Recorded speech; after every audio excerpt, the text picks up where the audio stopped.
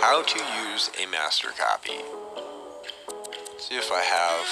Okay, this is perfect example. Okay. Perfect example. Right here.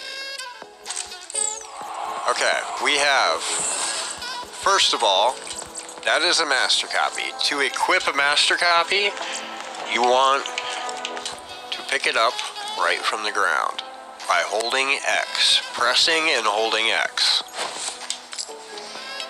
That will allow you to do this. Create infinite copies. Now, how to remove a master copy without breaking it. You simply go into your inventory, select it, and select another relic that you can replace it with. And just replace it like that. But if you want to put on a master copy, you have to pick it up from the ground.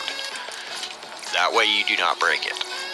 Now, to use a master copy to mod your inventory, we will use this wisp. Now all you have to do is press A to sell said wisp, and if you notice, the backpack space is going down each time we sell it. And if you want, you can buy the wisps back and pick them up and drop them and eat them and whatever the fuck you do with a wisp jar. I think they crack them open and eat them. Something like that, I don't fucking know. But boom. Just like that. And that's how you mod your inventory. You can go negative. I wouldn't go much past negative 500.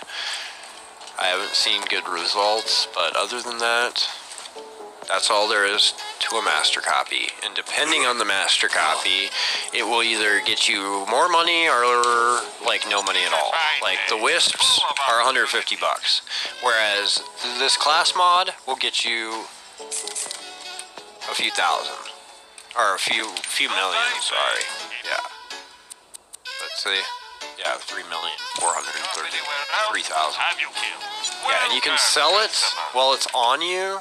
Like, you can actually go onto your equipped items and sell it, but it won't mod your inventory. If the master copy is equipped, it will not mod your inventory. It will just give you money. Same if you try and sell it in a game that you're not hosting. It will just give you money. It will not mod your inventory. Alright. Let's continue.